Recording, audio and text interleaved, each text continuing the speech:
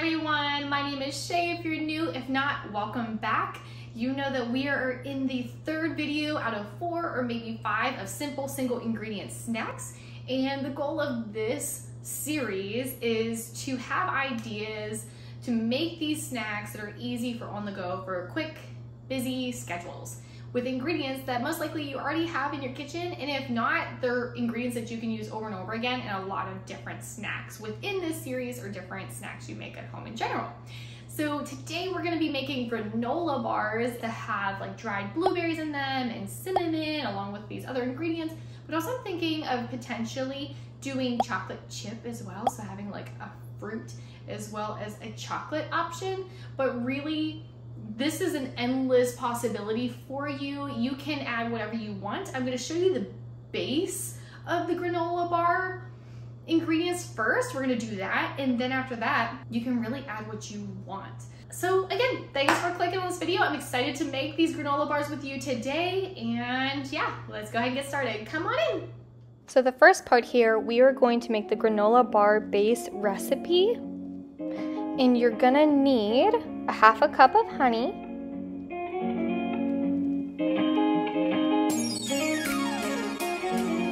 two-thirds cup of almond butter or nut butter, any kind of nut butter, a third cup of coconut oil, 1/2 cup of flax seeds, 2 tablespoons of vanilla extract, and 2 cups of old-fashioned rolled oats. Or you could substitute this with flaked coconut. If you would like to make the cinnamon blueberry granola bars, these ones are really simple. You're gonna need 1 tablespoon of cinnamon, you're gonna need 1 tablespoon of chia seeds, and you're gonna need 1 whole cup of dried blueberries. That's it. Other than if you would like to add some almonds or any kind of nuts. Now let's start preparing our dry ingredients for the chocolate granola bars. So I'm getting out a cup of walnuts, a cup of pecans, as well as a cup of mini chocolate chips. And I also have enough almonds here to add into these granola bars as well. We have a third of a cup of cocoa powder, and lastly, the protein powder. I added 1 scoop. Okay, we have all of our ingredients ready and measured out. So I just wanted to pull you a little closer. Little vlog style here. Oop, there's my cat. Found my hair clip on the ground. I wanted to pull you closer to these ingredients here. I know that I just showed them to you, but this is what we're working with. And as you can see, we have 2 pans here. At least I have 2 pans depending on what kinds of granola bars you want to make. These will go in the oven at 375. I got to check how much time, and I'll put that in the video here, how much time to put them in for. And yeah, I'm just going to start mixing them now, putting it all together. And also say hi to Luna. And yes, this is my lighting setup. Luna, why are we doing this right now?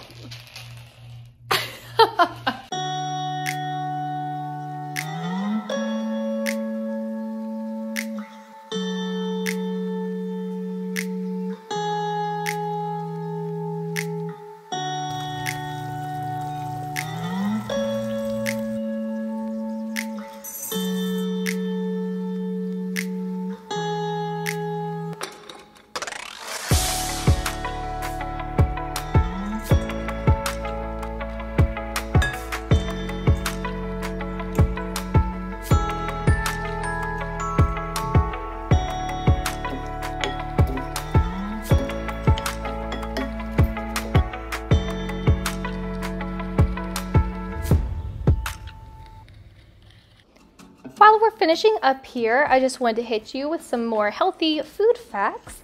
And first we're going to start with the flax seeds.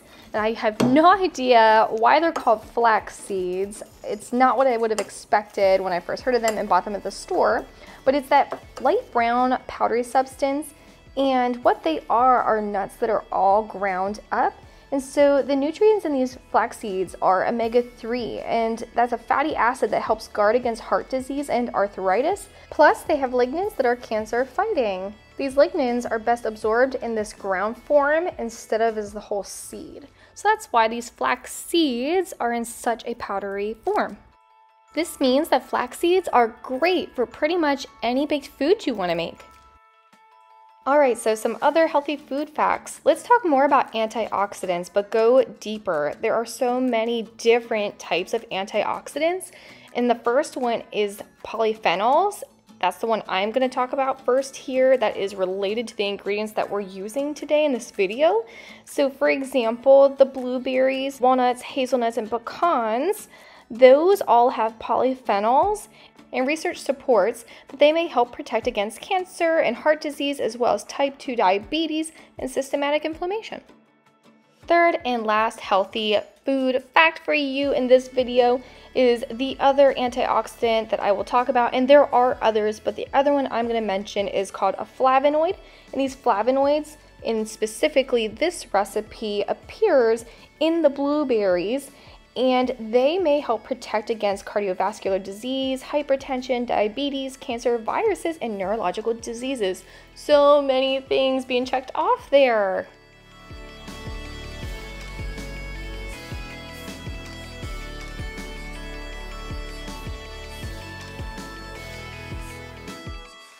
Now it's time to take our mixtures and put them onto the parchment paper that's in our glassware, and we're going to use a spatula to push on these to spread out this mixture evenly, fitting it into all the corners of the glassware before we put it into the oven.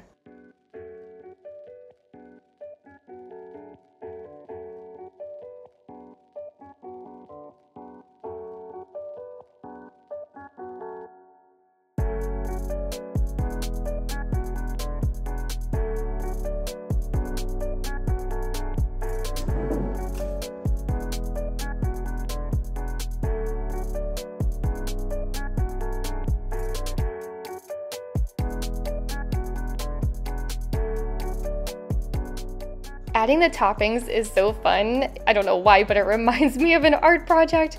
So on top of the cinnamon blueberry, I'm gonna put some more cinnamon, and then I'm gonna sprinkle some almonds on top, and that's gonna be good for that one. That one's good to go. The chocolate granola bars was even more fun for me to decorate because there were more things to put on top. So I put all of the nuts that I have here, the walnuts, the pecans, and the almonds, and then I also sprinkled on top more chocolate chips.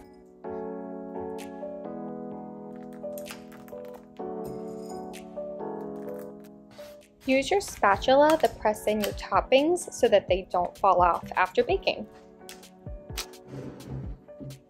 Ooh, let's add some sea salt too. Okay, we're super duper up close. I can't go any further back here with my window, but we're gonna go into vlog mode again. I'm going to carry these both to the oven.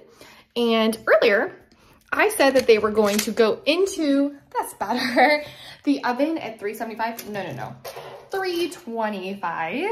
I was saying 375 because I make chocolate chip cookies a lot.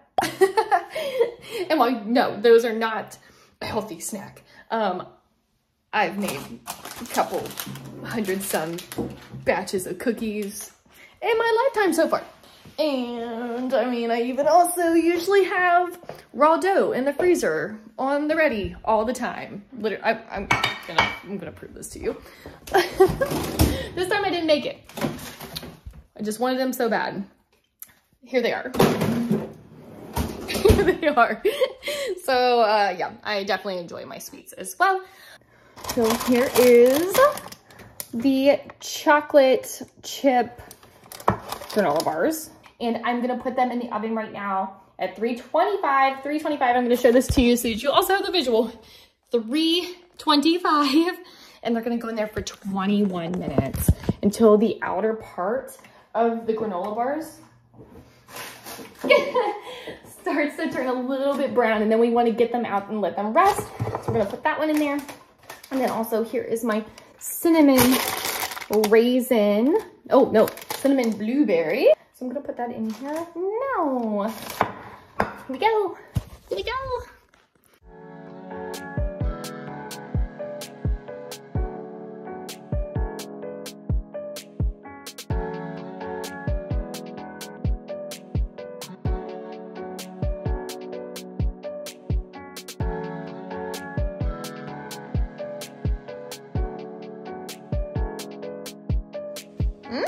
These smell so good. These smell, I know they smell fantastic. Yeah. I smell cinnamon and chocolate, just not together. Okay.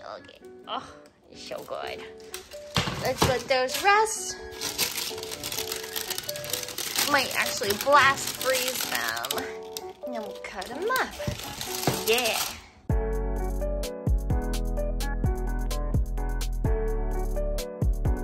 Good morning, guys. It is the next day. Last night I lost a lot of daylight and I figured they needed to rest anyways. Say good morning, Nana. Say good morning. Good morning. This is their morning routine. But yeah, I knew that these needed to rest and I figured the footage would just look better with better lighting the next day. Anyway, I got them out of the fridge, so I let them rest, put them in the fridge. I read that it's best to keep them in the fridge for about a month for freshness, but if you put them in the freezer and keep them there until you're ready to take them out and eat them, they'll last about 3 months.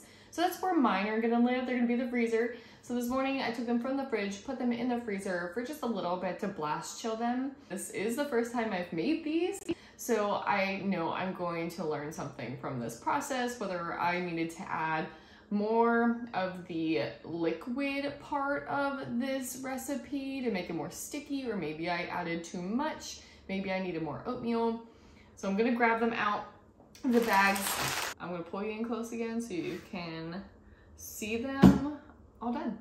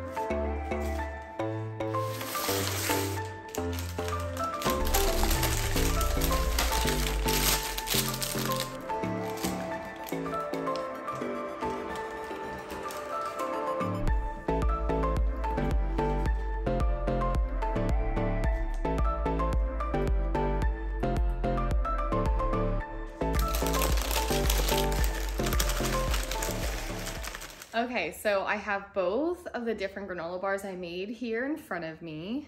I have the blueberry cinnamon, and I also have the chocolate chip and nut granola bar as well. I'm gonna try first this cinnamon blueberry one.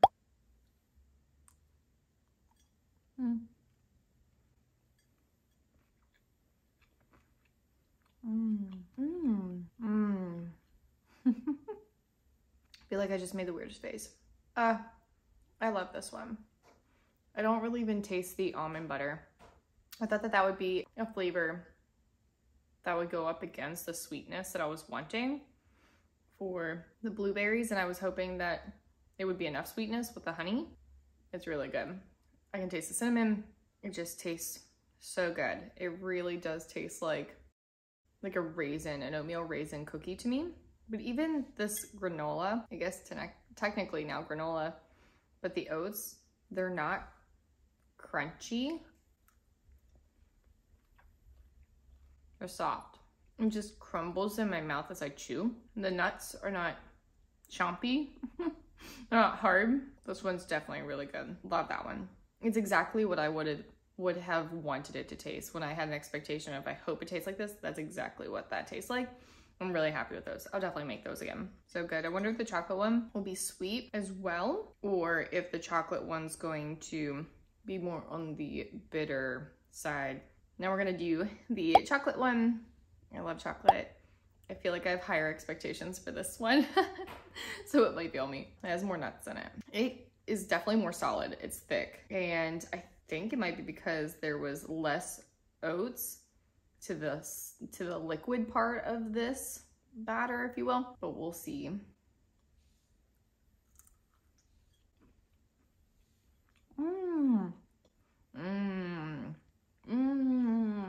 Oh my word.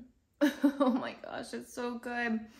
At first, I wasn't getting a strong chocolatey flavor until more of it hit my tongue, and I'm worried there's gonna be more chocolate on my mouth than on my face. Like last time. Don't mind me. Just just know the messier I get, the more I'm enjoying it. This is really good. Let me do another bite.